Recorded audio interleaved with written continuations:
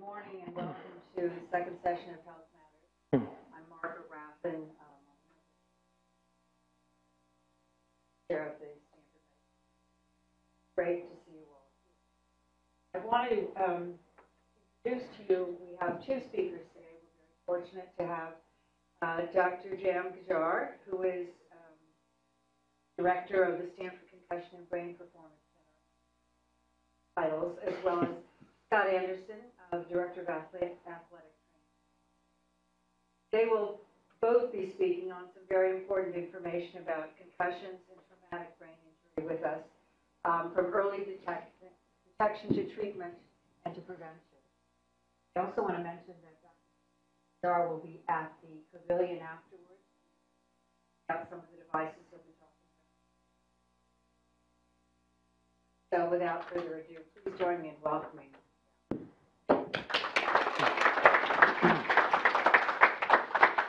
Okay, well, Scott and I are going to go back and forth. This is the first time we've done this act, so if you've got any suggestions afterwards or feedback, we're happy to hear them. Usually, you just give a talk and get questions, but I think we make it much more interactive because actually that's what we do. We're very interactive with the Stanford athletes. Scott has enormous background in athletes' health, and I have background in neurosurgery, neurology, traumatic brain injury. And so, it's one thing seeing somebody in a trauma center and they come in coma after a car accident. It's another thing having an athlete coming off the field with a head injury and trying to diagnose a concussion. So I think that it's really good. We're going to be talking back and forth, but you'll sort of see an interaction going back and forth as well. Let's just go on. So the first thing we have to do is go through, at Stanford, everyone's got a conflict. I know. I came here 2 years ago from New York, from Cornell, and I had conflicts then, but it turns out at Stanford, everyone's got conflicts. They've got something going on. So I've got this I'm funded by Department of Defense. A lot of the eye tracking stuff you see, the military's put $30 million into this technology, and it's their lead technology for figuring out if somebody had a concussion. And I'm also on the board of directors of SyncThink, which is a company that makes an eye tracker that we use here at Stanford. And this is actually in one of the pavilions over there. So if you want to go and get your score, you can go over there. And people tend to become very competitive. They said, "This is my score? What's your score?" And so you can use it for that if you like. So let's start off with, and this is where I'm going to engage Scott. The fog of concussion. Let's do a little poll first. How many people think that concussion is diagnosable, that there's actually things you can diagnose, that physicians have a set of things? Okay, one, two. Most of the people, right? Most people think that there's a set of diagnostic criteria, and if you meet those criteria, you have a concussion. Okay, so Scott, what do you think? I would disagree. Okay, so why would you disagree? So somebody's a football player gets hit and comes to Sidelines. You should be able to diagnose it based upon known diagnostic criteria, right?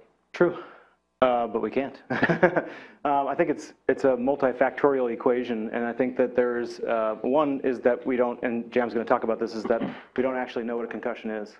And this is where the public has been misled. And part of our job today is hopefully to kind of unpack concussion and talk a little bit about why this is the case. I think when it comes to concussion, there are a lot of variables to consider. And the situation that we're in currently with concussion is because of our lack of understanding, we're relying on subjective information or report from the athlete, in this case, on the sidelines, to tell us what they've experienced. It's a different scenario. If you've got a musculoskeletal injury, you can see your doctor and have a test, and it tells us what the problem is. But on the sidelines, if someone comes and says that they've got a problem, this subset of symptoms can also be related to other diagnoses, and this is where the confusion lies. So turn it back over to you. Yeah, so in the old days, it used to be concussion was a loss of consciousness. So that's pretty easy, right? So somebody gets hit and they drop and they're lying there and they're not moving. You come over and they're out, That's pretty easy. You can make that a diagnostic criteria. But then they found out a lot of people get hit and don't pass out, don't have loss of consciousness, and have some kind of problem, and decided to call that concussion. And then they said, well, what's things that we can readily look at that people have after a hit to the head? And they looked at symptoms. So if you look at the top symptoms after a hit to the head, it's headache, dizziness, and vision problems. And so the top two reasons for seeing a neurologist, just generally for the public, is headache and dizziness. So not all those people have a head injury. You can see it's very nonspecific. And they have a whole list of things. So there's something, and this is where I get to Scott, is when we talk about spotter technology now. So, you know, in terms of, so how do you pick out these people? And we're supposed to know that they're somehow strange or weird. They're not acting right. Their brains aren't working. So we have all these.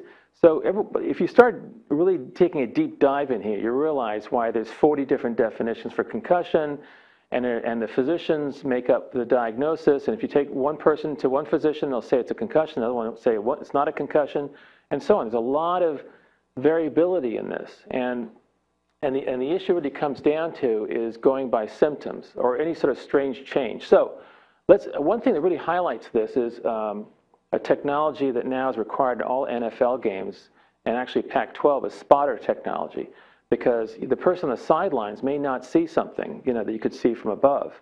And so the question comes, well, that person must know then how to screen for concussions, know how to pick out people, right? So over to Scott, who's actually, well, you say who you are. I don't know if I can tell what yeah, you so do. I actually act as a spotter. So here at Stanford, I work with the football team, and I'm on the field. So typically what happens is someone goes down on the field. The people that run out, that's me and my staff, and we're the ones that kind of manage the injury and assess the problem and work closely with the doctors to arrive at a diagnosis and determine whether or not it's safe for the person to return to play. I also have another role separate to this, which is with the NFL as a spotter for the 49ers. And so my job really is to sit up in a booth and have communication to both sidelines and to both sidelines medical staffs. And my job really is to see what they can't see from the field. There's a lot of things going on the sidelines. It's easy to get distracted. Sometimes the medical staff has their back turned to the field because they're dealing with other injuries of players, and they can't see what's happening. And so my job really is to communicate and coordinate getting players off the field during NFL games. And this year, I don't know if you guys are aware of this, but they put in a medical timeout, which allows me to stop the game if we think that someone has been injured severely or has exhibited signs of disorientation related to head injuries.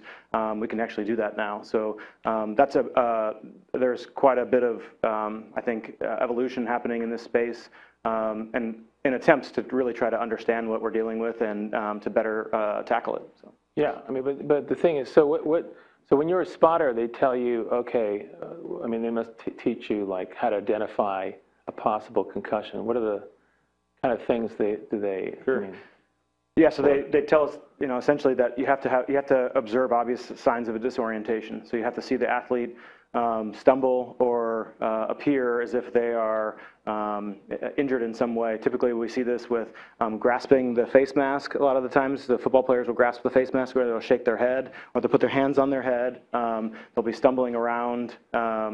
And we typically corroborate this with the video analysis. So we look at the video replay in real time and are able to play the play over and over again to see this, because sometimes it's very hard to see during real time in the game. And then we have essentially until the next play starts to make a decision about whether or not we've met this criteria to warrant stopping the play and moving them off the field. So notice that keyword orientation. We're going to come back to that. So it's something that we all do all the time. It's called paying attention, but you've got to orient to the outside world to process information. And it turns out that sports neuroscience, I like to call it sports neuroscience, is a whole new field. That's about, I don't know if you know neuro. The word neuro has been attached to lots of things, like, you know, neuro law and neuromarketing. You know, neuro now is the key word. So in terms of what you do on a daily basis, or what you're doing right here in this lecture right now, you're expecting me to talk at that point, and the words didn't come. And so you got an error signal. So your brain is always in a predictive state. I'm going to get into this. This is the main part of this talk, is the science behind this, is that your brain is half a second behind. It takes about half a second to realize what's going on. So you're playing tennis, you see the ball, it's actually over there. So you have to swing a racket before you get there. Well, you're swinging your brain all the time before the information comes in, so you can catch it just in time and be in real time and interact with the outside world. If you wait for things to happen, you'll never be able to interact. And so you learn over many, many years how to predict, and your brain is in that state when you're doing it. It turns out, and I'm sort of summarizing the science a little quickly, but it turns out when you get a concussion, that's what gets damaged. And it's not, and we should ask ourselves, what is not damaged after a hit to the head, usually in a concussion? People aren't paralyzed. They don't have sensory problems. I mean, they can see. We'll get into the vision part, what part they don't see. Their hearing's intact. So sensory systems and motor systems intact, you know. What's happening is, though, there's something else that's going on where, and you talk to a lot of these people, that's where the fog comes in. They feel like they're in a fog. They feel in a daze, not like themselves. And you almost have to go back to basic neuroscience and figure this thing out from the beginning. It actually, concussion makes us all go back and fundamentally challenge but how the brain really is thinking. And we're going to get into that.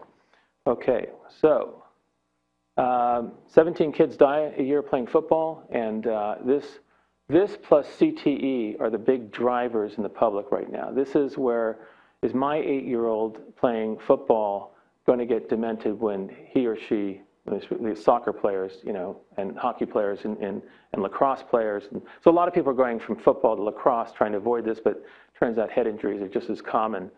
And so actually, if you look at NCAA data, the most common first concussions are in wrestling. And we see a lot of wrestlers here. I see a lot of wrestlers, so does Scott, who have concussions. So wrestling, ice hockey, football, soccer, basketball, swimmers. Yes, swimmers. Sailors, everybody, just you in the audience getting head injury. Very common, extremely common. So these 17 kids die, and there's about, and the thinking is, well, they had a concussion, they put them back in and got another hit and died. So if you look at the number of concussions occurring, millions a year, and the number of people that get sent back in, only 17 die, there's kind of, it's very difficult to make an association. So, and a lot of these kids are dying because of heart problems or brain aneurysms or other things. Some of them die of a massive head injury because of the way they got hit and their genetics. But this drives the anxiety in the public and CTE to really be anxious about concussion. The people that have had a concussion are 3 times more likely because their attention is not working. And so they, not, besides head injuries, they get a lot of other injuries. And we'll talk about attention that gets disrupted not only from a hit to the head, but also from sleep deprivation. So a lot of kids are getting injured because they're, especially around here, because they're sleep deprived. And so we're all shifting, and Scott and I are shifting towards brain performance, optimal brain performance. How can we, you know, I think everyone's sort of focused on concussions. It's really about brain performance. You want people to be focused and paying attention when they do a contact sport. So attention is the most common impairment after a force to the head. And so I just bring this in, you know, I think the helmet is good for skull fractures and for scalp injuries. Do not prevent concussions. Why? Because concussions are caused by the neck. The neck whips the brain around. And until people come up with protective gear for the neck, they're not going to solve this problem. So NASCAR's figured this out. It's called the HANDS device. Basically, fix your head to your torso so you can't turn your head. And those guys hit a wall 200 miles an hour and just walk away. It's the movement of the head on the neck that's producing this whiplash. And the injuries are all in the front part of the brain. When I operate on people in coma from severe TBI, all the blood clots are in the front. They're not, I never operate on somebody in the back of the head because it's around the fulcrum of the neck. Remember your physics where this thing in the front turns the most and has the most shearing injury. It's all in the front.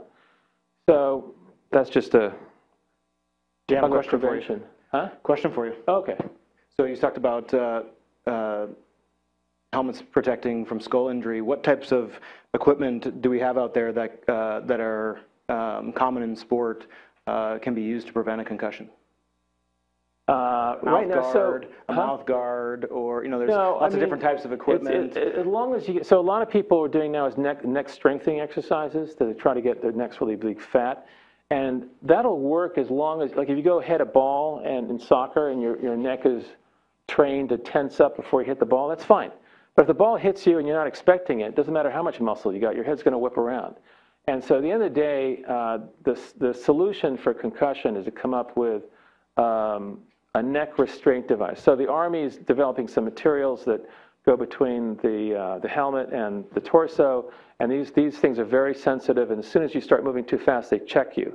So it's like a hands device, but it allows your head to move back and forth. So it's going to be a solution like that. And that'll cure the concussion and football and everything. It'll solve a lot of problems out there. I think the helmet will turn into, and for bike helmets too at that point, will turn into a polyethylene shell, which is you'll need to protect for skull fractures, and be very lightweight, and you'll have something between there and your torso, and you'll, as soon as it detects a fast movement, it'll check you, and you won't have that shearing motion. So, but you know how many, there's only one lab doing research on that. Everyone, and you talk to the, yes?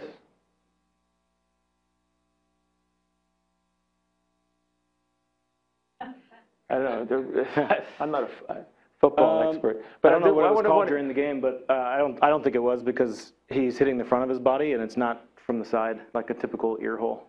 The thing, what I want to see is he's hitting his chest. Yeah. He's not. This person had a concussion, but it's the hit the chest and the neck whips the brain around. So you don't have to get a direct hit to the head. Well, people in car accidents all day, they don't get a direct hit to their head. The seatbelt holds back their torso, and their head whips around, and they come away with a concussion. This is an important point to mention, too, as well, because a lot of people think that concussion is derived from head-to-head impact, or head-to-ball impact, or head-to-apparatus impact. And I think one of the things we clearly don't understand about concussion is what is considered an impact.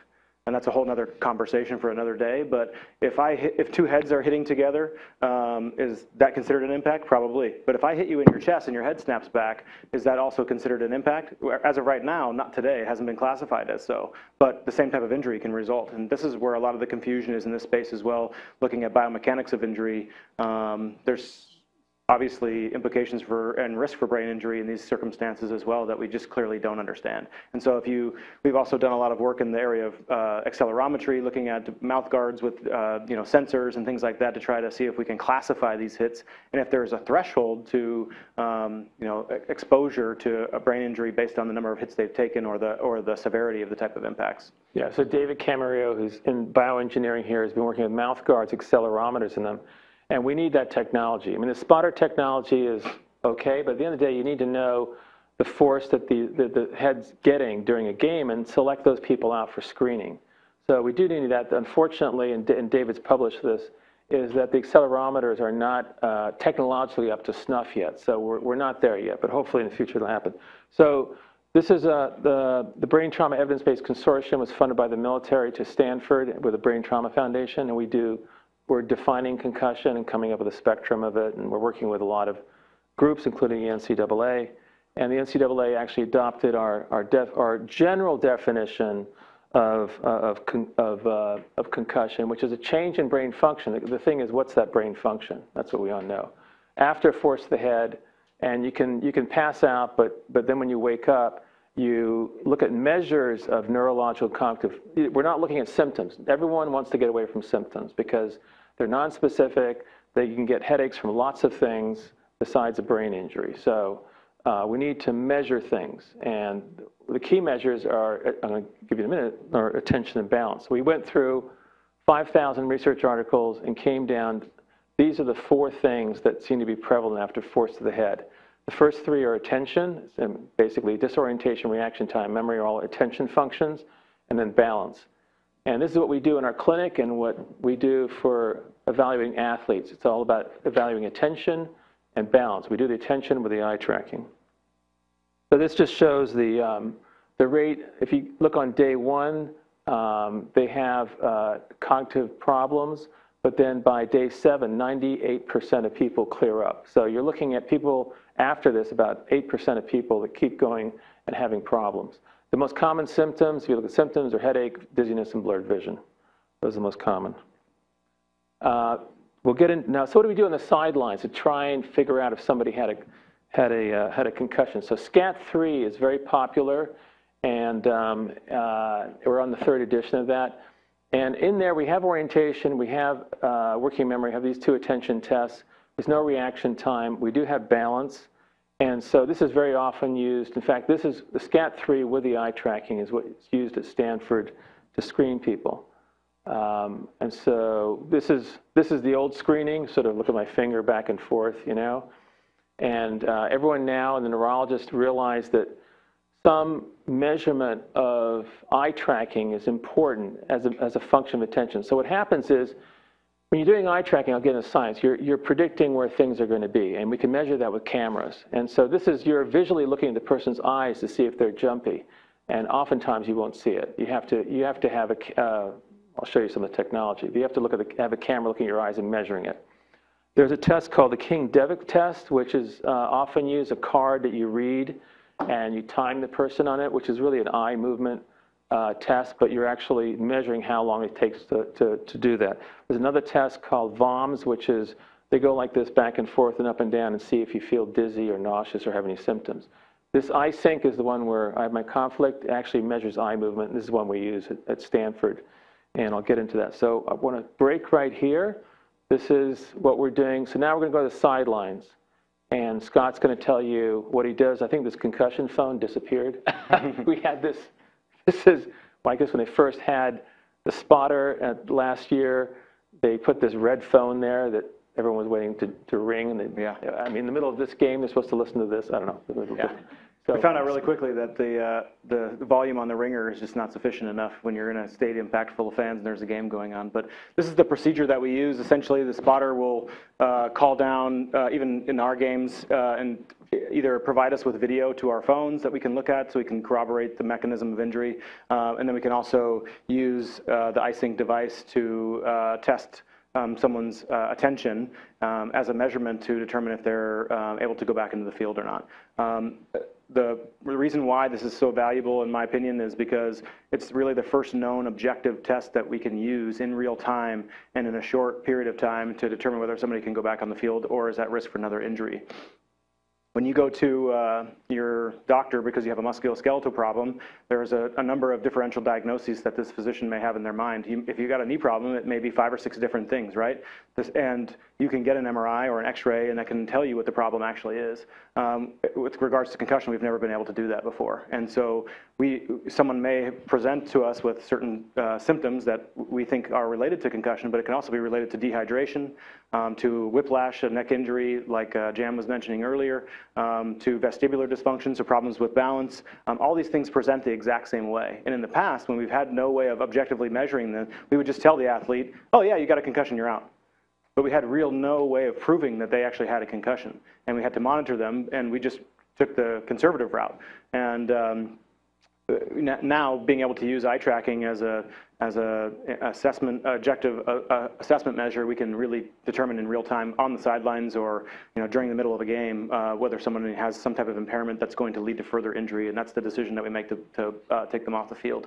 For the first time since I've been at Stanford, and the first time that I know about in our history, we actually returned players to the field this year for the first time after testing their eye tracking and seeing that their eye tracking and their SCAT3 was normal, and sent them back on the field. In the past, we would just say, well, they're complaining of a headache. We got to hold them out. It sounds like a concussion. But now we have information that's telling us that that's not the case, and it really improves our ability to be more sophisticated with either coming up with a diagnosis or not having a diagnosis. So that's very controversial. So I know a lot of people in the audience backs got straightened up and a little something. Now you're putting people back in play with a headache. That's a headache representing a brain injury, and the brain's on fire. Yep. Okay, and you're putting something and their head's back, about to and fall that's off too. where. No, there's kids in the audience, but that's where something really bad can happen, right? I mean, that's what people feel. I have patients coming to my clinic, and they've been told not to exercise, and that's like the worst thing you can tell somebody, especially kids, right after concussion, not to exercise. And I'll tell you why that whole thing came about. So we put everyone on a treadmill. All the Stanford athletes, people come to my clinic, they get on a treadmill right away. They have a headache. I haven't seen a brain explode yet, so we're okay.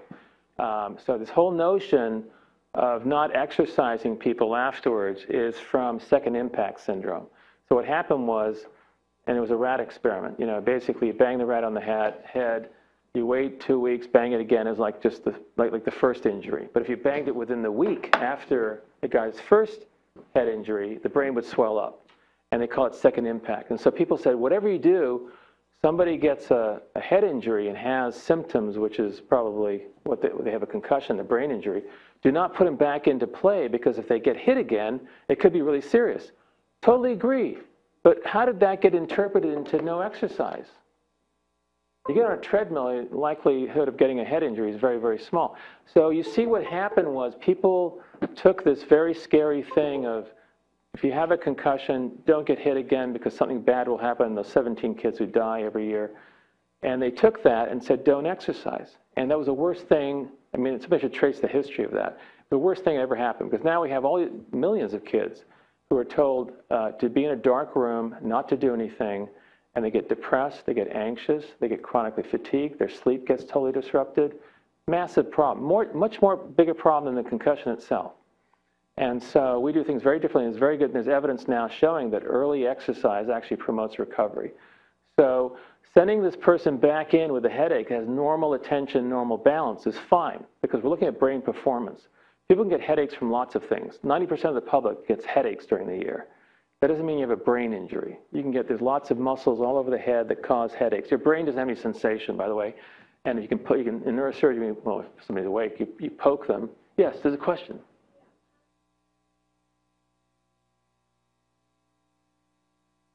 You're on the air. Okay.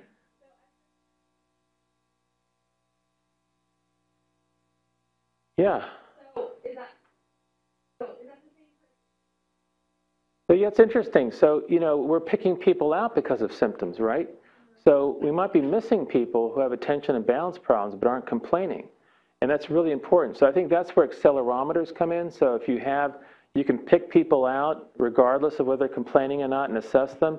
Otherwise, you need to, like, every time they come off the sideline, assess their attention and balance, right, to figure out if it is. So there are people with delayed symptoms. I think those people actually have attention and balance problems but don't. And what happens is just about everybody who has a concussion has sleep problems. I mean, if somebody tells me they had a concussion, but for the moment they got their head hit, they've slept like a baby, and there's been no change in their sleep pattern, I really doubt they had a concussion. Sleep gets disrupted almost immediately after concussion. So it could be that the people that are complaining are really complaining because they're sleep deprived and they're getting those symptoms. But, you know, this way of trying to assess people who don't complain is a very big problem. You bring up a very good point. I was just going to say, yeah, just to jump on that real quick, we've seen both. We've seen athletes who have, you know, complained of subjective symptoms that are, you know, correlated to concussion, and us test them right at the moment when they complain about them, or we've seen them come in the next day or 2 days later and say, you know, I don't feel right. Something at that game last night might have got me, and now I've got this problem, this problem, this problem, and this problem. And that's one of the reasons why this, I think, is so important, is because it's giving us information about where the problem is coming from, right? If I test their eye tracking and they have normal attention, then I know that I've got to look somewhere else for the problem. And they may have symptoms that are specific to concussion, but also be specific to other things like sleep deprivation or dehydration or, you know, a neck thing or whatever. So that's what I do, is after I test them, I see that their eye tracking is normal. I can say, okay, this is not an attention problem. Your symptoms aren't related to this attention issue that we see with concussion. And now I need to look somewhere else. Is it possible that? No, I don't think that the attention and balance, I haven't seen, I mean, we don't know. Yeah, most of the people, they're not going to have suddenly have an attention and balance problem 2 days afterwards. Okay. We see it immediately. It's the symptoms, the subjective stuff The is what symptoms we see, come what they later. report. Yeah, the symptoms come later. Okay, one more.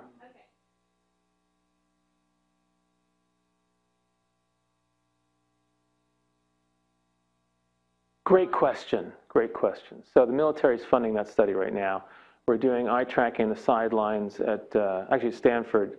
We're having people work out and then do eye tracking before and afterwards. So far, we've done it on research assistants. We haven't seen it. We're climbing up and down stairs. We haven't seen the effect. But it's a good question. I think it's going to actually improve their eye tracking, but we'll see what happens. Get more focus. We're also looking at impact without concussion as well. So, all right. So you want to do the interview now? You want to do? Yeah. Okay. Yeah, so we've got a volunteer today. So we just want to go ahead and demonstrate this and just show you how simple it is to actually run this test.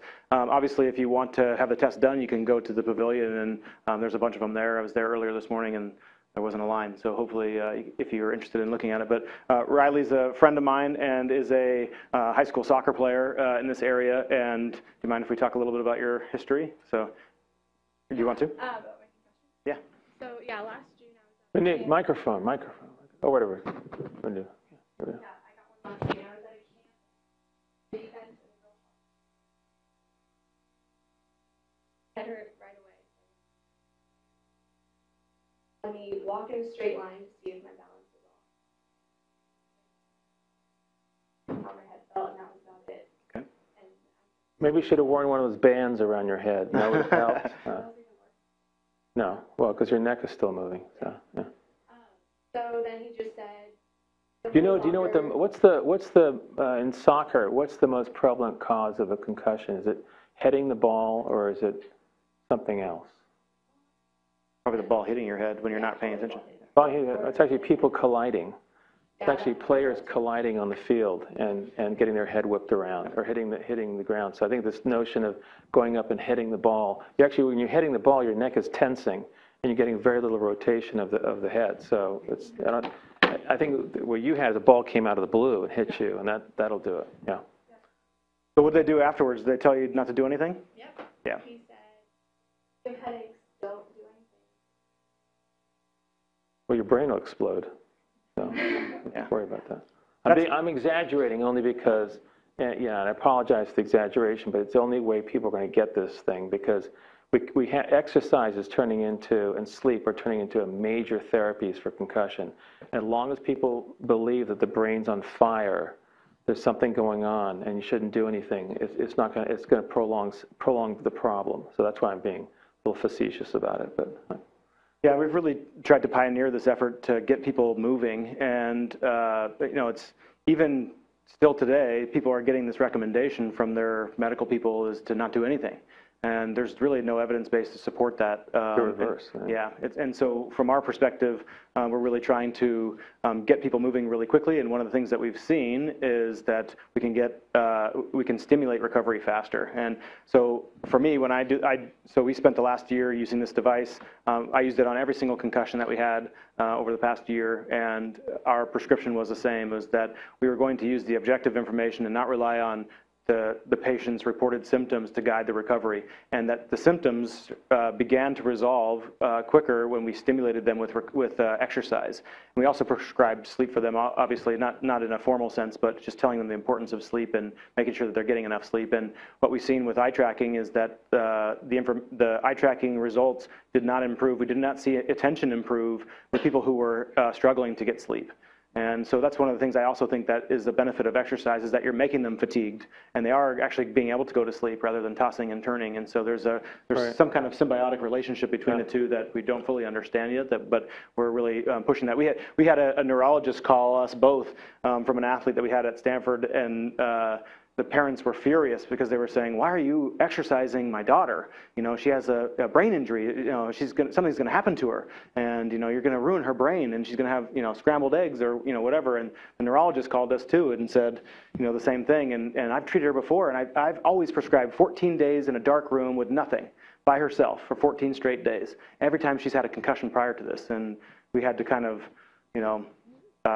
talk them off the ledge a little bit and educate them about this new approach. And that's essentially what Dr. Ghajar has been doing and what I've been doing with parents this entire year is really talking people off the ledge and getting them to understand that this is a new evidence-based approach. So. Yeah, somehow, then we get back to, and we know we have a community representative here, but the sleep issue around here is huge. And we're talking about brain performance. One of the major things we're getting more and more injuries in the kids because they're not sleeping enough. And it's and I talk to these kids, both Stanford students and other students, and they're getting, all the parents are turning to their kids now about homework.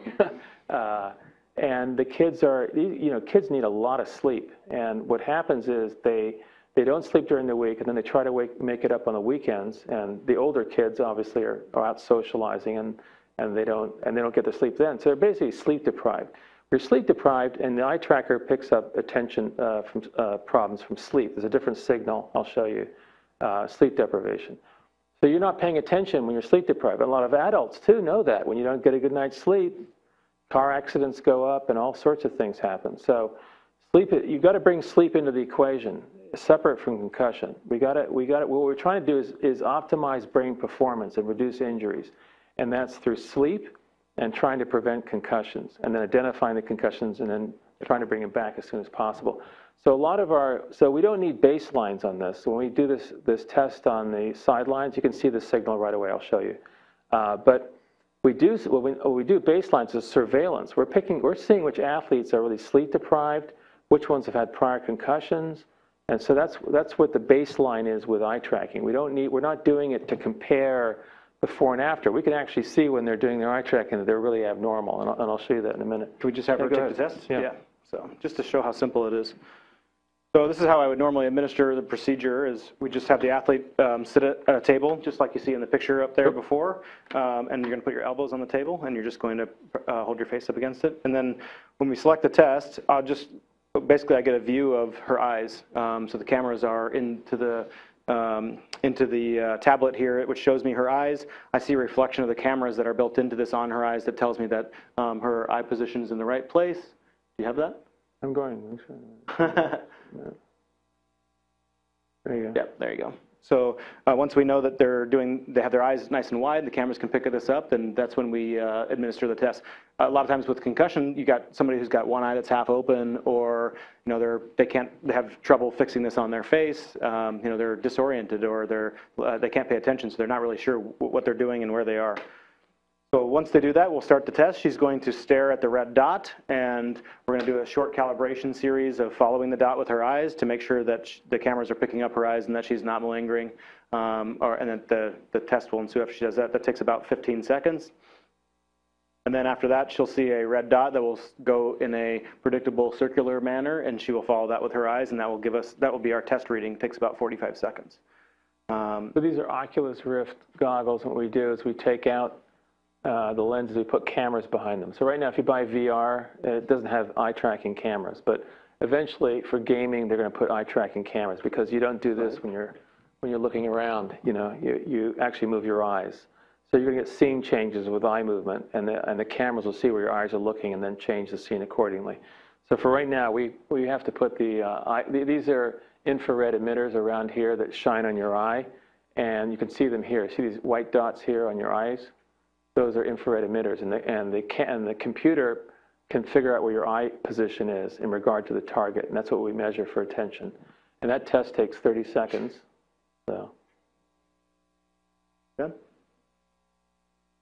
And then the score comes up immediately, and also we can look at that. So I'll show you some of that.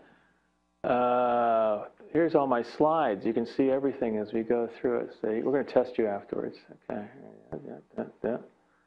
Okay, very quickly, what's the science behind this? Here it is. So it's called the predictive brain state. I wrote about this with Rich Ivory, who's professor of psychology at UC Berkeley, who's an expert in the cerebellum. It's all from the cerebellum. This is the back part of your brain here. This is actually a clock put in by Martians. It's like nobody knows the anatomy of the cerebellum is very different from the rest of the brain. And some very interesting things to happen here. The cerebellum is the only organ that actually the brain cells are outside the cerebellum when you're born. And then as kids play, they start descending and making connections. So I actually gave a lecture at Bing on development of attention during play. And it turns out, you know how many brain cells are in here? There's a type of brain cell called the granule cells. There's 100 billion cells in the brain, just round it off. 80 billion are right here. 80 billion cells. And so what's happening is the whole brain is actually feeding, see these arrows here? It's a huge feed of sensory information coming into the cerebellum. And those 80 billion cells are responsible for predicting the future 2.5 seconds ahead. And so they predict it and tell the front part of the brain what to expect. And that's why you have this predictive brain state. And that's why you can interact and play tennis and do all sorts of things, because the cerebellum. If you take this out, you can't play tennis anymore. You can't drive a car. Can't interact in real time, you have real problems. You got to slow everything down, and you're jittery. So this is like the prediction circuit, and we wrote a paper. What happens is the front part of the brain, where the signal goes to predicting the future, gets damaged. And so you're out of sync. You can't predict very well. And on that basis, we used eye tracking because it's a very sensitive measure. So here's, by the time he sees that ball, it's over there. He's got to swing his racket before it gets there. And this is the horizon of interaction. That's what you're doing all the time. You're always swinging your brain before the information comes in so you can process it just in time. Those are the networks I went through. This is the cerebellum. This thing here projects, it's called the dentate nucleus, projects to the, they thought just to the motor pathways to control movement. Half of it actually projects to prefrontal cortex, where cognition is. So cognition, thinking, is actually a motor function. And half of this is predicting, using prediction for cognition. So you're actually predicting when you want to think, when the sensory information comes in, you want to synchronize it with motor function. So that's doing that. So if you look at reaction time, it's kind of a fun experiment. If you look at jitter, which is the main function, if you don't have good prediction, you get a lot of jitter. So here's your, who's 6 years old here? 7, 8, 9, 10, 10-year-old. Okay, 10-year-old. Is that the youngest kid? 10, anyone else? Okay, here's a 10-year-old. Actually, you're doing okay. You're getting better. So here's a 5-year-old. They have a lot of wobbliness, you know. They're not, and they start playing tennis. They sort of, their hand is sometimes getting the ball, sometimes not. And then you come in here. This is the golden 20s. The 20s where your prediction's really good. You can do lots of things. You can listen to music. You can play video games. You can have conversations, and you can maintain your prediction really well. And then here's me out here. We're trying to like keep it in, hang on there for dear life, but we're not doing all that well. If you look at, so here's very young kids. They have a lot of jitter in their reaction times. This is looking at how well you predict, basically. Simple reaction time. And here's the 20-year-olds that we hire. They want medical school, law school, or whatever. They're really great. And here's us as we get older. So why use the eye as a measurement for this function? The reason is because all the information's got to land here in the fovea. It's your thumb. When you look at your thumb, that's where all the information's, that's what you focus on. Everything else is a blur. In fact, what Oculus Rift is trying to do now for gaming, they're doing foveated rendering. I don't know if you know about this. What they're trying to do is put all the pixelation in that thumbprint there, and everything else is fuzzy. Then when you look somewhere else, it becomes foveated again. That's what we do all the time. Well, it's really difficult to do for computing power. But anyway, so the eye is really great because you got fovea, and when you start moving, you got to land everything on there. So the eye's really got to predict in its movement what's about to happen. So we use eye movements because it's the same as attention networks. The front part of the brain is damaged after a concussion. We can do this very quickly, 30 seconds, and we've got this portable device. What we do is a dot goes around the circle for 30 seconds. We measure the position of the eye compared to the target, and we measure the jitter around that. And so here's a video. This shows you what normally, let's see if I can get this.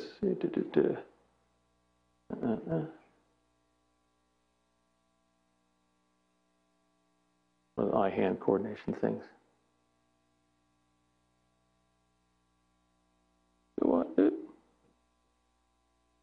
Let's just use this as a test.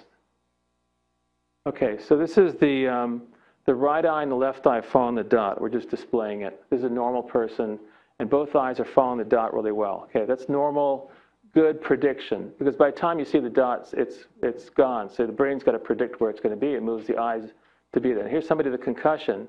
Watch what happens. See those big jumps? Jumping ahead. Jumping ahead to where the target's going to be. See that?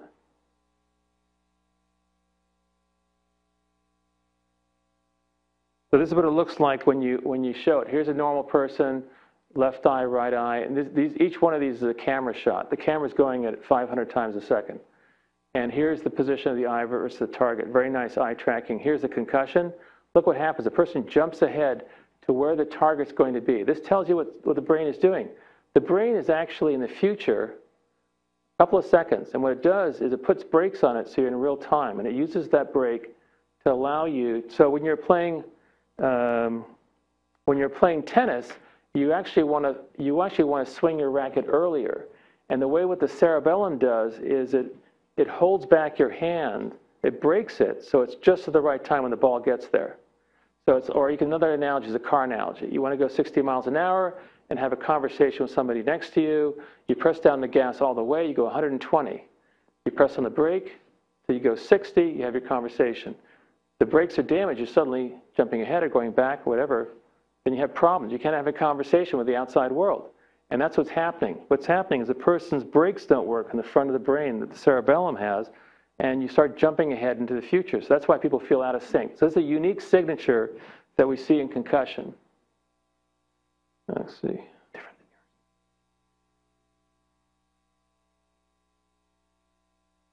I'm going to go forward here. Want to help me in here? Do it manually. I did.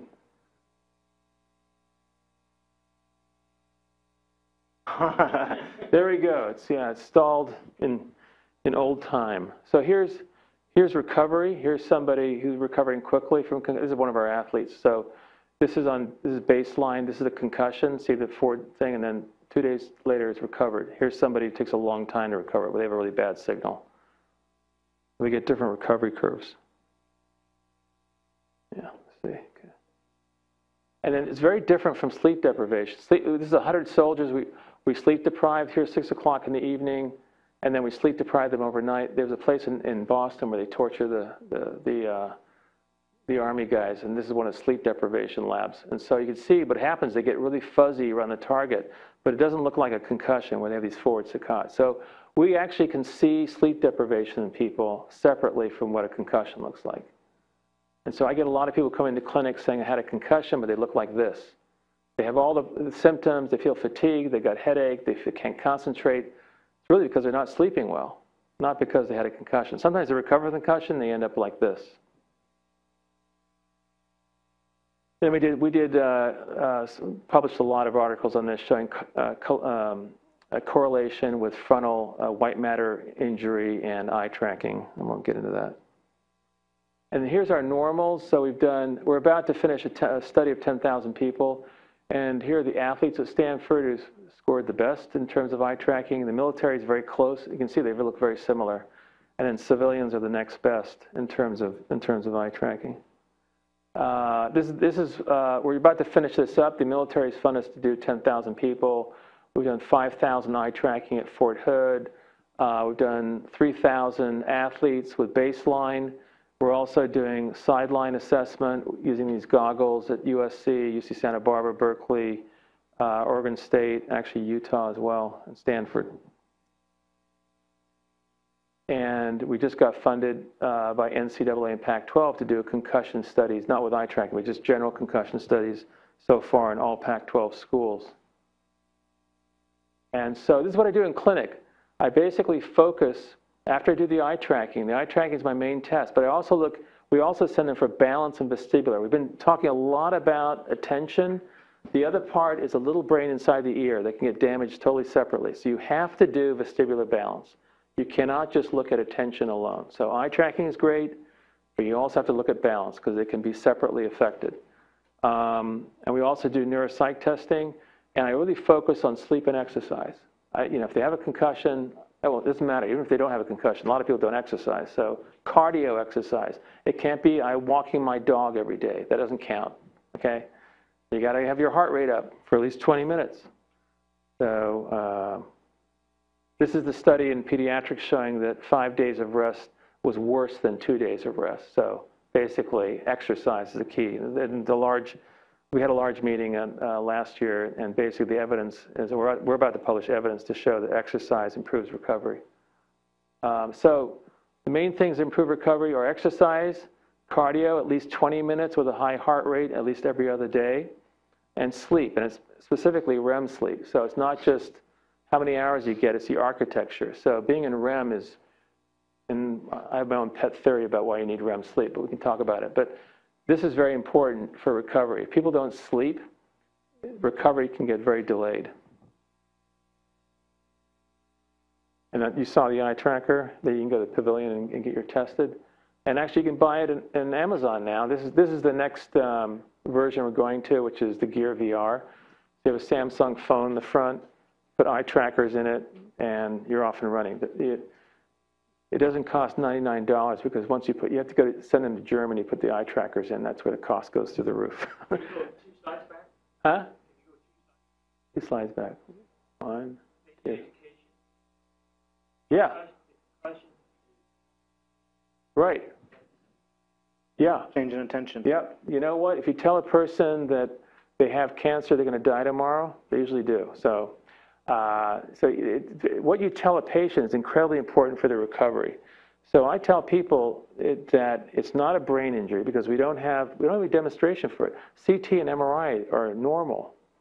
90% of the time, CT and MRI are normal. So where's the evidence that there's a brain injury? Somebody who has migraines can be a lot more affected than a concussion, yet you don't tell a person with a migraine they have a brain injury, right? So, and 90% plus of people recover. So if you tell those 90% they have a brain injury, when you say brain injury, it sounds like a stroke, so it's something that you're not going to recover from.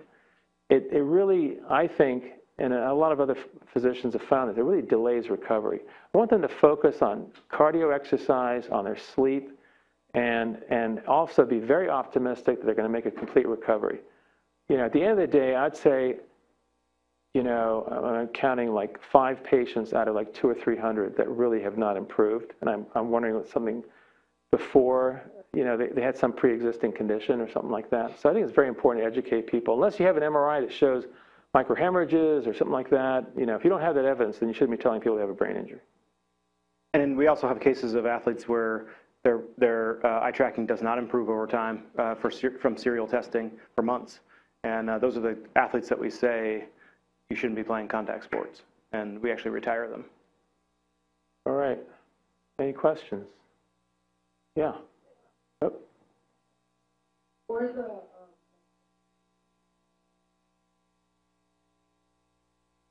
Oh, okay. Well, I should have before. So what we do is we look at the eye position versus the target, and we see how many degrees difference there are, and then we add them all up over 30 seconds, and we get an average distance, and we get a thing called the standard error of the mean. You know what that means? It's like a variance metric. It's like, so if you took if everyone in the room was 5 or 6 years old, the average would be 5.5, and there'd be very little variation in the ages. That's the thing we look at the jitter, the variation, and that's a score that we give.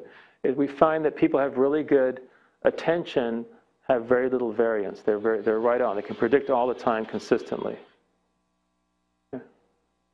Yeah. Over there. Go ahead. There's a nutrition and hydration or prevent concussion. Yours. I wouldn't say for preventing a concussion, we don't really know anything as of right now that can prevent a concussion. That we can just say, oh, take this and you won't get a concussion. I do think it helps in recovery along with sleep. Hydration is obviously a key element, especially for those that are going through an exercise-based recovery protocol. Want to make sure that they're hydrating and properly fueling themselves so that they can manage their bodies through the recovery process as well. Absolutely. And we have done that. We work with a nutritionist who will prescribe a certain type of diet for our athletes, whether it be anti-inflammatory based diet or setting up their meal schedule so that they can fall asleep easier at night, things like that to help facilitate recovery. I had 3 weeks ago, very concerned about sleep, so they prescribed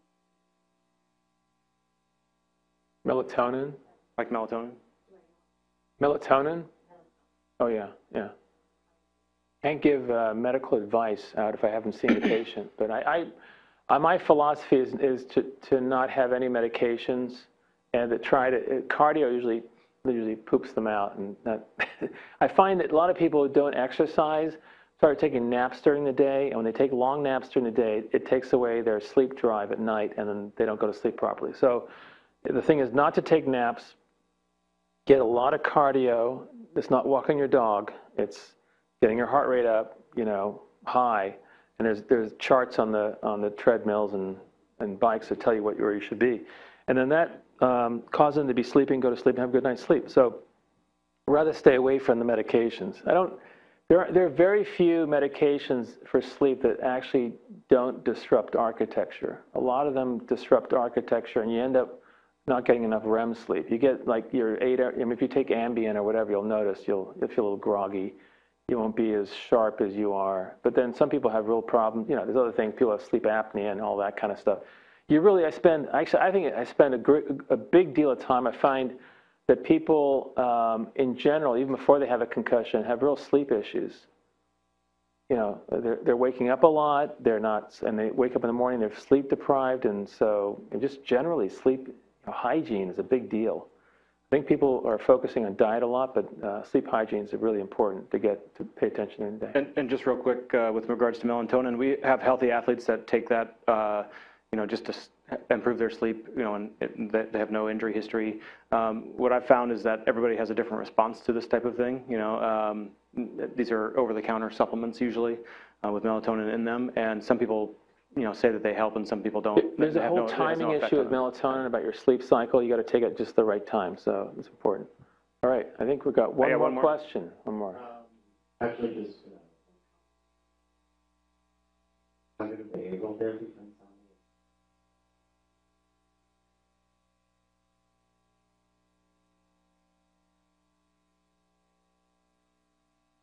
Yeah, we send a lot of people to sleep medicine. They have a very good sleep medicine at Stanford, and they do a lot of training, so that's really good too. Okay, I think we're. Oh, okay. To the sleep deprivation, you see the same. Yeah, we'd like to do, the experiment we did was just from 6 a.m. to 6 p.m. 6 p.m. to 6 a.m. for the soldiers. We want to do, because in the Marines and all that, those guys go 36 hours, have naps. We want to know how long of a nap they need to get their eye tracking back to normal. We haven't done that yet. So that's a future experiment. All right, well, thank you very much all for coming. And if you want to have your eye tracking, go outside of the booth. The preceding program is copyrighted by the Board of Trustees of the Leland Stanford Junior University. Please visit us at med.stanford.edu.